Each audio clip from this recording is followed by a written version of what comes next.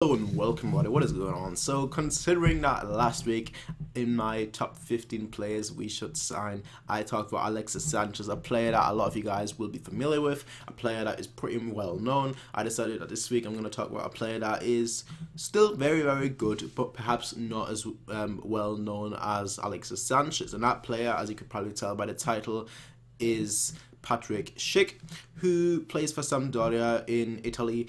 And I thought he would be like the perfect addition. He plays as a striker, as a second striker, as a centre forward, and I thought he would be an excellent addition to be a second striker for Lewandowski. He is very young. He'd be able to play on Lewandowski for say 2 to 3 years, and then he would be able to take over, and that would, he would just look very, very good. Now he isn't really well known, but recently he's made a name.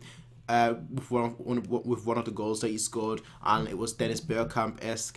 It was a brilliant goal. Unfortunately, obviously, I can't show it to you guys due to copyright and whatnot, but it was a brilliant goal. Try and see if you can find that goal. It was absolutely beautiful, and it was an absolute stunner. But let's actually talk about his statistics. Let's go over to the statistics section. As I mentioned, he is 21 years old, and he's quite tall, 187. That's quite tall. So he's good in the air as well. Well, let's look at some performance data. Now, he's played 31 games in total this season, 1,363 minutes, which isn't bad, but it's certainly not, it's not great. 31 games, you'd expect a little bit more, but very good numbers still. I think, especially considering his age, that's still very good numbers. And he's, like I said, 31 games, he's played 13 goals in all competitions, 3 assists, roughly 1 goal every 105 minutes, which is very good. He's only 21 years old. So let's look at more. Let's look at his statistics in more detail. As you can probably tell, he doesn't really get yellow cards and whatnot.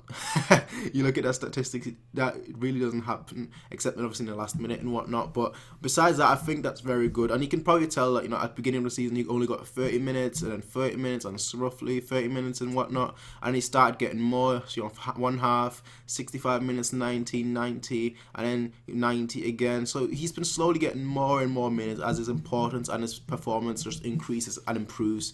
And he's been linked to a lot of players. He's been linked to a lot of teams recently, so obviously now the question is, which team is he gonna go to? He's been linked to Juventus, I believe. He's been linked to Sevilla as well, and I'm hoping that we're gonna be linked to him as well, because I believe his agent came out roughly 2 or 3 weeks ago and claimed that it would be best for Patrik to go to the Bundesliga. And the second I heard that, I was like, okay, we need to get on that, because he is good. He would be a great addition to learn under Lewandowski and to essentially be the second striker in case Lewandowski gets injured.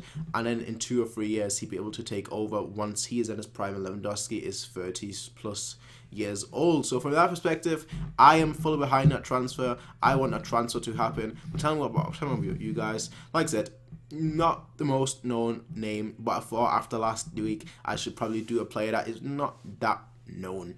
But yeah, next week I might go back to a player that is more well known, and I think I know who I'm going to talk about. But yeah, tell me what you guys think. Do you guys reckon that we should go for Patrik Schick? He wouldn't cost that much. That's the good thing as well. In terms of, and obviously there's not been a real rumor, but just in terms of how much I'd want him out of 10, I'd probably say a 7.5. In terms of how much he would add to the team, I would say in the short term, probably a 6.5. In the long term, probably an 8. And then in terms of how realistic I could actually see us going after him, like I said, there's not been a strong rumor, but just in terms of how realistic I could see us go, I could see us actually attempt to sign him. I think if we actually wanted to sign him, we would get him. I don't think there's anything in my mind that could say that we wouldn't get him if we actually really wanted to sign him. And just from that perspective, I really want us to go for him, because he can do good things. But that's all there is though from me, ladies and gentlemen. Tell me what you guys think. Who do you guys want to see in the next video? Obviously, I've already got my list down. I already know who I'm going to talk about next week, I think. But who would you guys want to see? Who do you guys think? Who do you guys reckon we should go after? Who do you guys think we should sign? Tell me in the comment section down below. As always, people, you can rate, comment, favorite, subscribe. Peace out. Have a nice day. Bye.